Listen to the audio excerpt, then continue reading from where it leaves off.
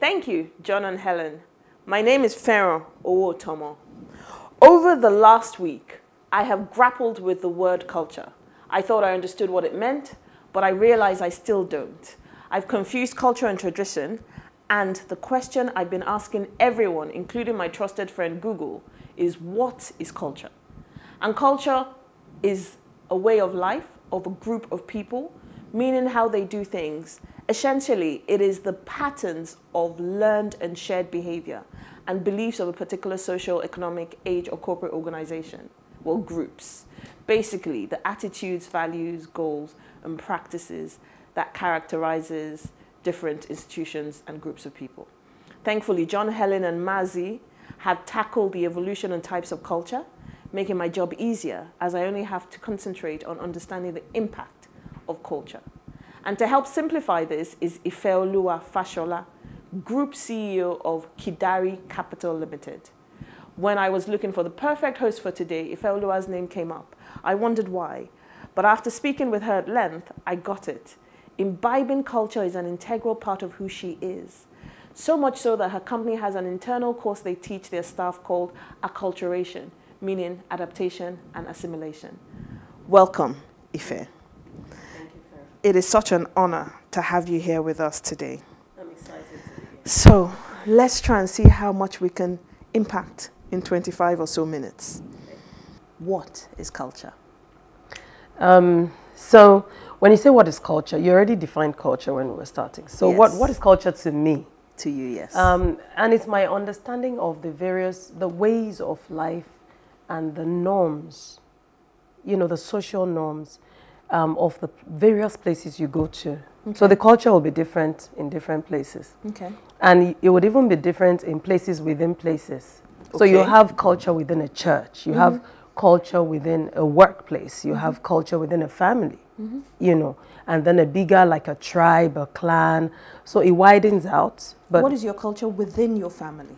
within my family, we're very Yoruba in my family. Okay. So we used to live in England. We're all British passport holders. So we're British, you know, in quotes. But we're Yoruba people. And I tell my children, please, you're Yoruba first, British for passport, Yoruba for culture. Okay. You know? So that's it. So yeah. what are the kind of things you make them, what are the things you imbibe in them, You know, as a Yoruba? coming for this show, right? I asked my daughter, the eldest one, I said, when we talk about culture, when you hear the word culture, give me one word. For you as a Yoruba girl, what pops in your mind when you hear the word culture? And she said respect. True. So those are the kind of things that my children kneel down. Even when we're living in England, they would kneel down for elders and all of that. That is a very Yoruba thing. It's not a Nigerian thing, it's a Yoruba thing. You're more likely to see a Yoruba person kneeling down. Okay. You know, and I just teach them that because I don't know where they're going to end up in future. So I don't know if somebody's son is going to take my daughter home, and the one thing that will determine the first 25 years of her marriage is whether she knelt down on day one or not. You know, so let's just cover all the bases. True. I also think that we should not throw away who we are. No matter how westernized, traveled, bougie, exposed, enlightened, whatever word you want to use, you know, let's not forget who we are. Let's remember who we are, because that's what makes us, our culture, and then our culture flows into our values. True. You know? True. So let's always remember who we are, and that's what I tell them. Yoruba people say, "Roti omo eni ti won se." Remember the child of whom you are. Who you are. Very true. Yeah. Very true. Very true. So in what ways has culture impacted your life over the years? I'll take you around a little bit. Like I said, I used to live in England. Yes. So here was I, a Niger girl, went to England for my master's, ended up staying there and working. Okay. So I was very set in my ways in certain things. So I would meet anybody at work who was like really so much older than I, particularly if they were like manager of manager of manager of manager. Everybody goes around calling everybody Mark, Jane, Truman. I'll call you Mr. Whatever. Because it just didn't come naturally to me to see people that are much older than I and then to just blow them their first name. I just always was uncomfortable. Now later somebody gave me feedback, and one day I sat in a meeting and they said, everyone loves working with you, and they say you're very good at what you do, but that you're very formal. That you don't, you know, you don't let loose, you don't let down your hair. Because you say Mr. Because I call them Mr. this and Mr. that, you know. So they said I was very formal with them. I said, no, I'm not being formal with you. I'm respecting you. That's how we do where I'm coming from. So did you break it down for them so that they actually understood your culture better? Oh, yes. And that's one thing about me. And that's probably why you said somebody mentioned my name. Yes. I make it my job to educate people. Okay. Or particularly on culture. Particularly on our culture. You know, my company, we have tentacles in Ghana. You know, so when I'm in Ghana, I'm always telling them, look, my Ghanaian brothers and sisters, you know, we are Nigerian. And to us, this means this. So please tell me whatever we're doing means to you as well. Because you find out, they use this word culture shock. True. Do you understand? You get somewhere, and what is normal where you are coming from is an abomination where you've gotten to. So you have a culture shock. Because you do something, everybody looks at you like you're crazy. And to you, you think you're doing the right thing. Very true. And even amongst us in Nigeria, you look at the major tribes of Nigeria. It is very normal for a 12-year-old girl in the north of Nigeria to carry her bag and go to her husband's house. Okay. It is very not normal in the south of Nigeria to have that. And we live happily ever after. Okay. But that's normal. 12-year-old carrying her bag and going to her husband's house is a completely different conversation that I don't even want to go into, because that's, yeah, let's not even go there. But I understand what you mean. So you see, when you talk about culture, you have to take the good and the bad. That there would always be negative aspects to our culture as well. Which is where the problem lies. And I think that's why people are jettisoning a lot of their cultural, a lot of it. You know, the things that we should imbibe, because there's so much negative that goes with it. How do you address that? A young girl, I was so heartbroken last week because a young girl who is PA to one of my friends lost her husband of less than a year. They just got married less than a year, and he died in an accident. Wow. And she had to shave off her hair. What? She's Igbo, and that's what you do. Your husband or your dad or someone dies, they cut your hair. So they had to cut her hair. So here she was, young girl. She's just lost her husband. She's in a terrible state of mind. And then you've cut off her hair. You know what hair means to a woman? Yes. We just take it very, you know, like you go to the salon and they are combing and a few strands fall on the ground, and you are eyeing the poor stylist. Yeah. Do you understand? So somebody now shaves off your hair after you've just been traumatized by the death of your husband. Those are aspects. Get over that kind of trauma? You know, it's almost like completely dehumanizing and debasing you because this thing happened. But then if you ask those whose culture it is, they will have a deeper meaning to it. And when they explain it, it would make sense in some kind of way. But where I'm sitting, I was just traumatized for her. That is the negative impact of culture. So you'd see that all the time. You'd see both the good and the bad. Okay, so would you then say culture, tradition, and our values are all intertwined? Completely. How so?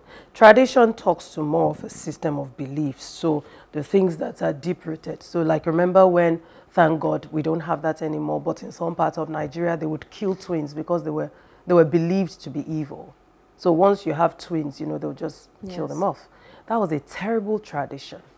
Do you understand? And so what value do you place on the life of a twin in that area? Zero. Especially as in certain cultures, having twins is the most amazing, wonderful thing. Absolutely. So you can imagine within the same country, all you have to do is travel a few hours down the road. And when you have twins, you're celebrated. The Yorubas, everybody will call you Iyabeji, and you're deemed to be special amongst women. Yes. You know, for it. So you would always find, and those things determine values that we place on things. Our culture, our tradition, absolutely determine our values. does it then devalue who we are as a people? So it depends. So we said we take the good and the bad. There are some traditional practices and some aspects of our culture that I believe are very demeaning and devaluing. And I just gave one. Yes. You know, but that's just my opinion, right? Yes. Because I don't know the deeper, you know, reason behind that. Just on the surface. So let's talk about some of the good ones. Some of the good ones. So for example, we talked earlier about respect, right? And how my daughter, I asked her, I said, do you see that as a good thing or a bad thing? She said, well, it actually helps you to decide how to address people, she said, imagine even our language, the O and the E. Mm-hmm. So, and it's kind of like a check. Yes, it is. So even if you're a naturally rude person, or the person is annoying the life out of you, there's still a check on you because you call this person auntie or whatever. The boundaries you will not be able to cross. True. Although they say my Ibadan people don't see that one, but that's another conversation. They will still say and abuse you. They will say, Bomi, you know, I don't want to be rude to you. If not that I don't want to be rude to you, I would have told you that your head is not correct. That's you know, that's the thing that for me, I get a bit confused because I'm like, it sounds a bit hypocritical. But like I was saying to you earlier, the older I get, the more I understand it. And I would rather those boundaries than nothing at all. But then what about other cultures that don't necessarily have those types of checks and balances? You see it in how it plays out. So your average parent raising a child in the West is afraid of police. You cannot even correct your child. They will call social services and call police on. Just come and tell me the child in this Lagos of Nigeria that will tell you that they are calling police for their parents. Very true. You get to the police station and the policeman will beat you. Very true. The policeman will say, now you disrespect your parents. Do you understand? Very true. Very true. So you true. can see how it plays out. All those things, they have, you know, it's like a domino effect. You throw away certain things and you throw away certain things with them. You throw away your peace of mind, you know, with it when you throw away certain aspects of our culture. True. So I want to quickly segue into the times we live in, which is the COVID era. Would you say there's such a thing now as the COVID culture? Absolutely. Yep. And, you know, there's so much negativity to the COVID culture. There are some good parts, which is everybody learns to wash their hands very well. Yes. Do you understand? Yes. Everybody became more aware of what they were putting in their mouth and putting in their body and the impact of it on their immune system and all of that. So there's a better eating culture, there's a better hygiene culture and all of that. But we've lost a bit of ourselves, in fact, a huge chunk of ourselves to COVID. I have not hugged my mom properly in over a year. Wow. Because I go out, I go to work, I take meetings, so I'm afraid, you know, of that. And I can just imagine the impact on her. So now we can't just freely hug each other. We can't be affectionate. We've lost a lot to COVID. So I would then say it's probably time for us to now actually revisit the idea of the culture, of our culture, look at the world we currently live in, the COVID world, and redesign a culture that is palatable or more palatable. Figure out how to show affection without causing the person harm. I don't know if such a thing is possible. So I've been thinking about that, what you just said, right? So when people date now, what happens? You know how the whole thing about the first kiss and all of that is out of the window now because you can't be kissing anybody. You first show them your COVID vaccination test or COVID negative and the last time you took a test. Yes. Okay. Yes. But okay, so at the beginning I had talked about something you did in your organization called acculturation. Yeah. Can you quickly tell me about what that is? Okay, so it's something not only that we do in our organization, it's something we do for our clients as well, because we're risk consultants amongst other things. We're investment bankers, but we also have a risk management consulting unit. And when we go out, we do something called acculturation for our clients as well. What you do is you're building a culture. You decide as a firm, as a company, and we take it from the board down. What are the ideas, ideals, values, and practices that you want to entrench as a company, as a firm? And think about if you have how many branches across the whole of Africa. You want to have the same culture. You want to have the same ideals. You want to have the same values, and you want to have a uniformity of practices that would showcase that culture. Okay. So it's about first identifying what those things are, and then codifying it. So when I say, you put it in a framework of sorts, yes, and then we find a way of implementing it, rolling it out across board. And it takes time, because acculturation is not something that happens in a meeting room where you give a presentation and everybody says, okay, yes, and they move on. So you now go through a process and a period of acculturation, and it's ongoing, because people come, people go. Yes. So you find that it's a continuous thing. Okay. Yeah. So what I got from that is your ideas, ideals, values, and practices. And I dare say that can actually come into play within families as well. You sit down as a family and decide, what do we stand for? What is our family culture? And begin to imbibe that into the children, the staff, everybody, and then it kind of translates to everything you do. I think that's a really, really good thing for everybody to try and do. So very quickly, my last question is this. Can you give us 2 to 3 examples of everyday cultural impact? Something that we can go away and say, okay, to be a better cultured person from today, I'm going to do these 2 or 3 things moving forward. Okay, I think that in all of our languages, we have very abusive words. And we do not hesitate to use them. Okay. So I was having a conversation with my children last night, because somebody called somebody a name and somebody has refused to let go. And I said, well, we have a culture of no name calling. No name calling. And it starts with me. So you will never hear me insulting my help. If you do something wrong, I'll correct you and I'll tell you, I don't like this. Please, if you can't do things my way, you can't work for me. But to now say you are stupid, you are an idiot, no. It does not happen. Do you understand? And so I tell the children, do you hear me? Do I call you names? And that is it. I don't even do that with them. So see, if I can restrain myself, I told them last night, I said, do you people think that the way you behave sometimes, can you not name it yourself? They started laughing. I said, yeah. Do I call you the names that you behave sometimes? And they said, no. I said, if I can restrain myself, so can you. Okay, so that's one. So that's one, and that is very important in the workplace.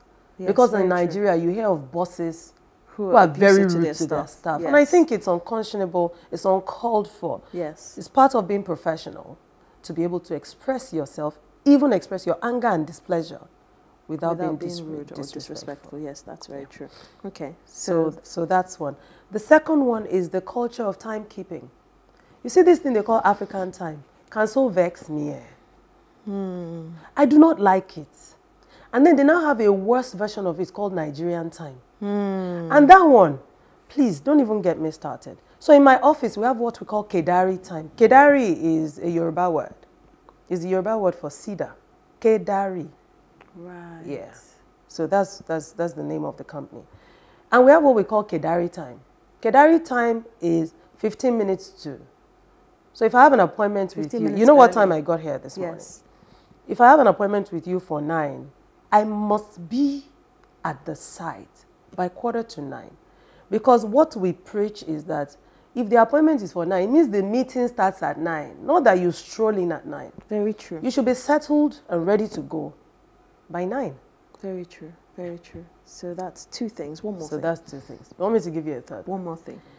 I think that we all need to treat our bodies better. Eat right.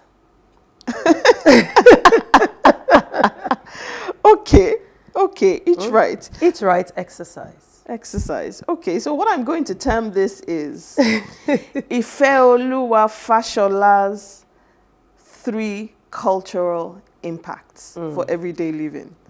No abusive language, timekeeping, eating right, and exercising properly. Absolutely. Those are things that we can do every day. And I am so thankful that in the short timeline we have been able to hopefully really just at least touch on the topic of impact and cultural impact. So I'm really quite grateful for that. So Ife, thank you so much for taking the time to talk to me this morning. Thank you. This has actually been quite an exciting conversation, and I'm happy. I'm happy that we've been able to have this. And I cannot wait for us to continue unpacking culture and tradition.